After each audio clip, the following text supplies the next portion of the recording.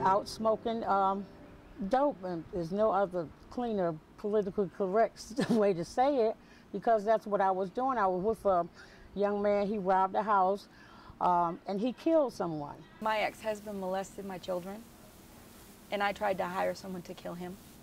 I hated him.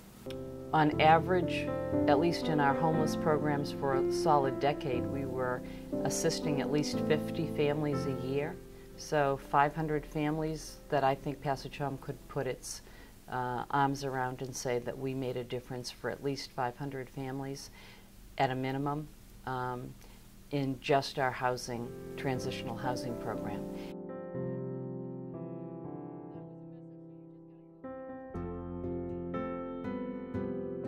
Now I am a CEO. Let's put the CEO in that. I am the owner of an automotive business. My children have been returned to me, court-ordered return. It can be done, no matter where you come from. And it's really not where you come from anymore. It's how far that you perceive that you can achieve. But I know God put Passage Home in my path, and that He softened my heart to say, okay, you need help, accept help. And I'm glad I did.